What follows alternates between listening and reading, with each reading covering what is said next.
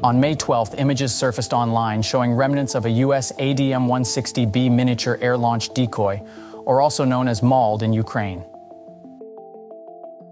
The MALD is a low-cost, programmable, autonomous flight vehicle designed to deceive enemy integrated air defense systems by mimicking US or Allied aircraft. Although the MALD does not carry explosives, its importance in an offensive role is significant. Its innovative Signature Augmentation Subsystem uses active radar enhancers to imitate the radar signature of various aircraft, making enemy anti-aircraft batteries vulnerable to anti-radiation missiles.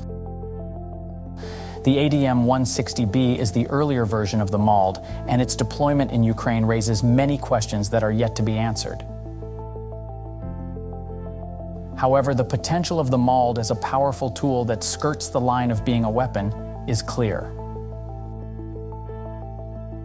Its deployment can provide a substantial advantage to the operator, proving its worth in the complex dynamics of modern warfare.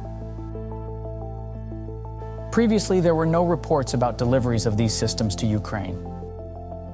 However, Ukraine has demonstrated phenomenal results of integrating precision weapons into its old platforms, such as AGM-88, high-speed anti-radiation missiles on MiG-29 fighter jets, and Zuni unguided rockets on Su-25 attack aircraft. It is possible that the ADM-160B was incorporated into the Ukrainian Air Force during the integration process of AGM-88 HARM into its MiG-29 fleet.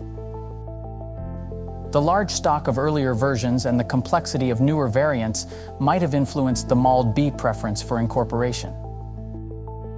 The discovery of the ADM-160B in Ukraine brings into question the role of this almost weapon in the ongoing conflict, highlighting the importance of developing effective strategies to counter its deployment. That's it for now. Thanks for watching.